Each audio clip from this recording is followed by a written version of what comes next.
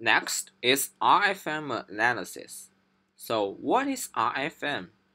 RFM is a method used for analyzing customer value. It's a three-dimension to see the customer value. R means recency, F means frequency, M means monetary. If we use an example to see, let's see the 1-year data and set today to calculate recency. So the recency should be equal to the number of days that have passed since customer last purchase.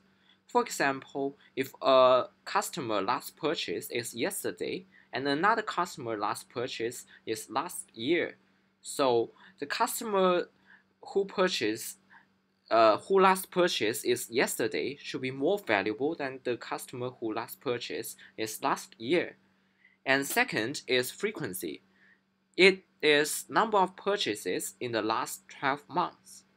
So in the last 12 months, if a customer purchased 100 times, it should be more valuable than the customer who purchased only one time.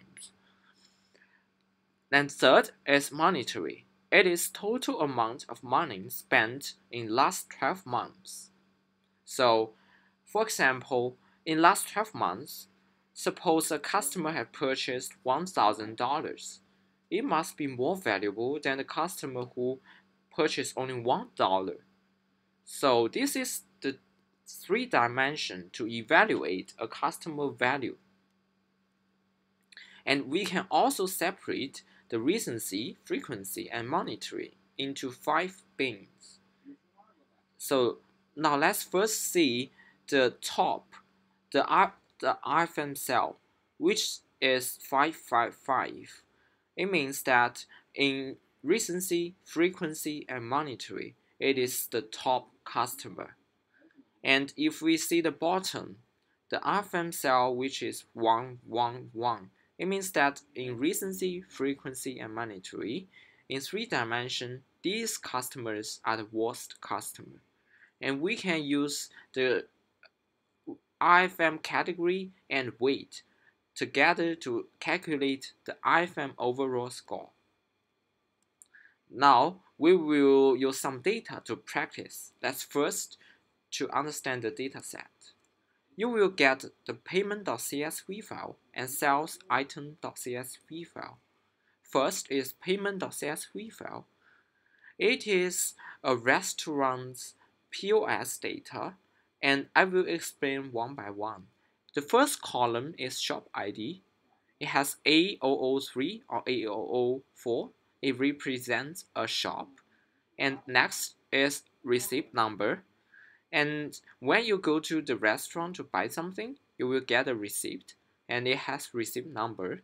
And the third column is transaction date record. It means which date the transaction happened. And the fourth column is item sequence. You can see that it has 1 or 2. For example, the third record and fourth record is 1 or 2.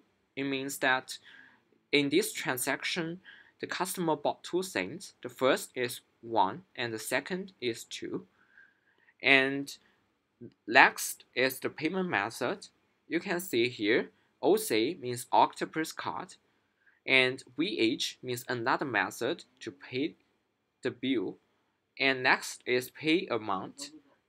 It is the amount of that product. And next is club member or not. Y means yes and N means no. And the last column is octopus card ID. And next data set is sales item. And some of the columns are the same as the payment.csv, and some are different. And I will explain the difference.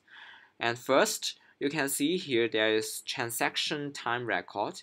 It has the time of the transaction. It is a restaurant. You can see the first record is 9 a.m. It means that the customer ate breakfast. And some of them are lunch or afternoon tea and dinner. And next is category ID. It means that the products category. And next is product ID. And we can see here the net total is total amount of that transaction. It adds the product's price together. And next is taken out or not. Yes means Y means yes, M means no. And this is the two data sets. And here, let's see the question. The question is that suppose you are the data analyst in that company and they want to analyze the breakfast and lunch business. So you're going to find the top 10 customers with highest RFM score, which means the top 10 customers with highest customer value during breakfast and lunch hour. But please pay attention that in the real world, the data is not that perfect because they sometimes do this company will do the internal test and they use product ID to do internal test. It's not real customer transaction and you will delete in the process. This is the final stream. So first, you are going to merge the data together. Let's go to SPSS Modeler to do the step. First, let's delete the things we have done. Or we can simply create another stream. Click File, click New Stream, and now it has stream 2. Here on the right, the stream 2. So let's first import these two datasets. Click Sources, and drag and drop the WAR file. Click WAR file, and here we find sales item. Double click it, click Apply and OK. And you can also click the preview to see the first 10 records. And next, we will import the payment. Click here and click payment.csv. Click Apply, OK. These two files has been imported. So next, we are going to merge them together because now it is like two isolated islands. We will use the merge to merge them together. So we click Record Ops, and then we find merge, drag and drop the merge here. We connect sales item to merge, payment to merge, and then here we double click merge, and we find the merge method has order, keys, and condition. We click keys to merge, and we put all the keys into keys to merge. We click here, the arrow. And then here you can see there has 4 methods to merge. It has inner join, full outer join, partial outer join, and anti-join. And now I will explain one by one. So now click Apply and OK. And then open merge. Click the PowerPoint.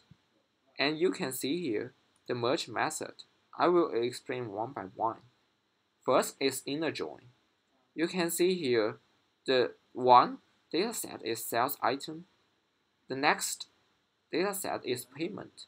Some of them can merge together. Some of them cannot merge together. So if we use inner join, it finds the part who can merge together. So it's part 2. From here we can see it includes only matching records. It's inner join. And second is full outer join. It includes matching and non-matching records. So it means that matching records is part 2 and non-matching records is part 1 and part 3. So full outer join is part 1 plus 2 plus 3. And next is partial outer join. It includes matching and selected non-matching records. You can click here and then select the part. By default, it's the first part, the sales item.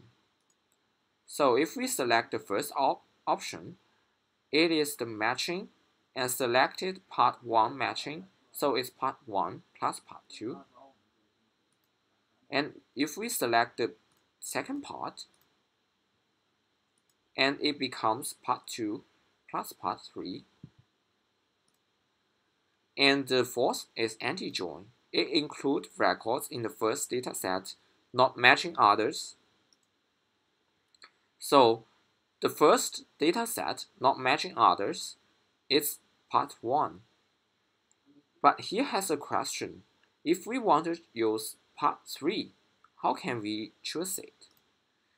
SPSS gives you an option.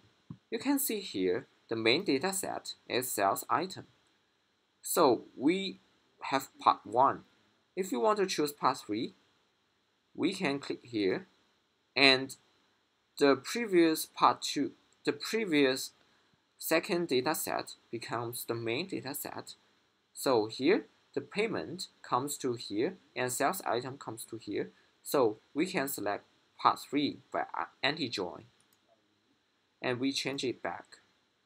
So now change it back and then merge. We use the first inner join in this situation, and then click apply and OK. Now we can use a table to see the output. Double click the table, click run. You can see here these two datasets is matched together, is merged together. But you can find here there's too many columns.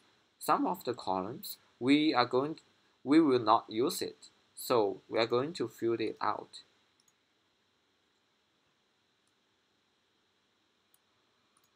And next is filter.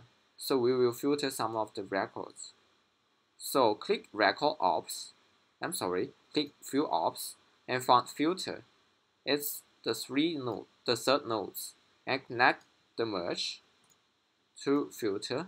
Double click on filter, and here you can see a lot of fields, and some of them we will not use it. It's S member, pay amount, pay method code, taken out, SL's price,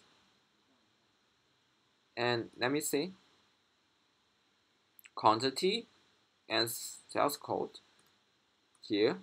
And we will also see here the BRCDE.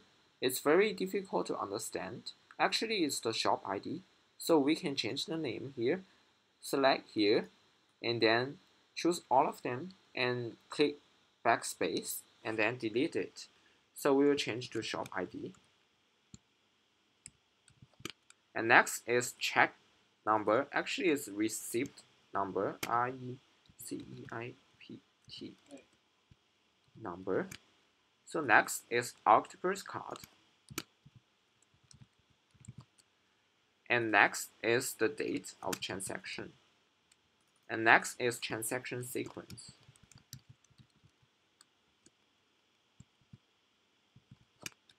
And next is the time of the transaction. And here is the product ID.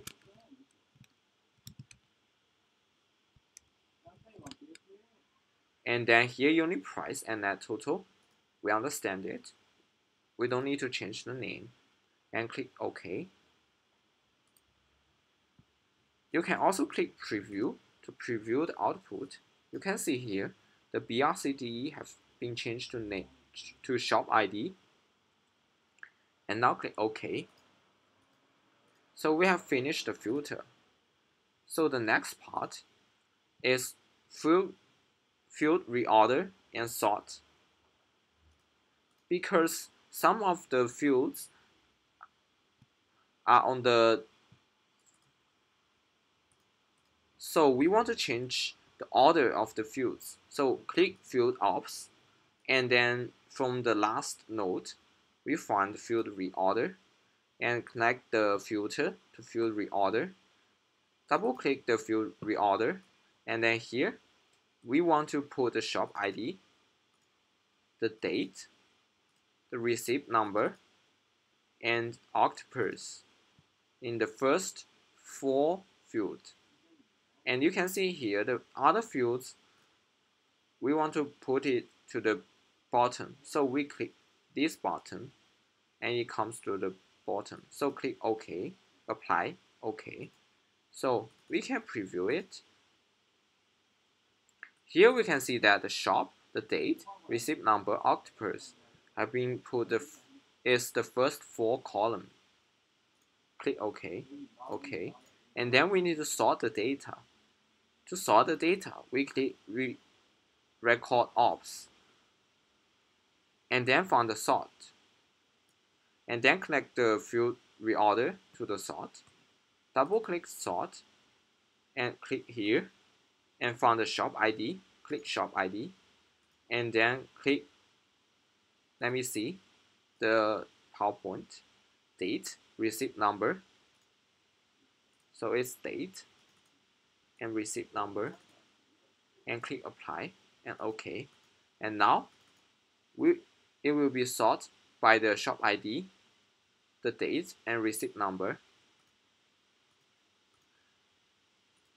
The next task is select, because I've told you that the company use test to do some internal test, so we need to delete this transaction.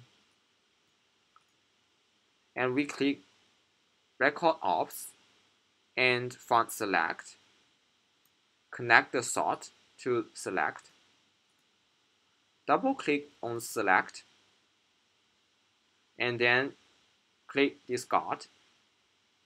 We need to delete the record and then click the calculator icon, and then we find product ID, click the equal to test.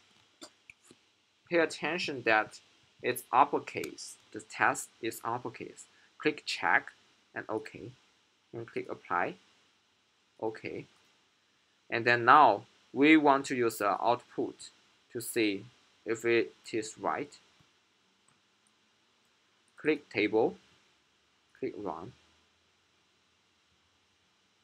And you can see here the shop ID and the product ID here. The test have been removed. So this is select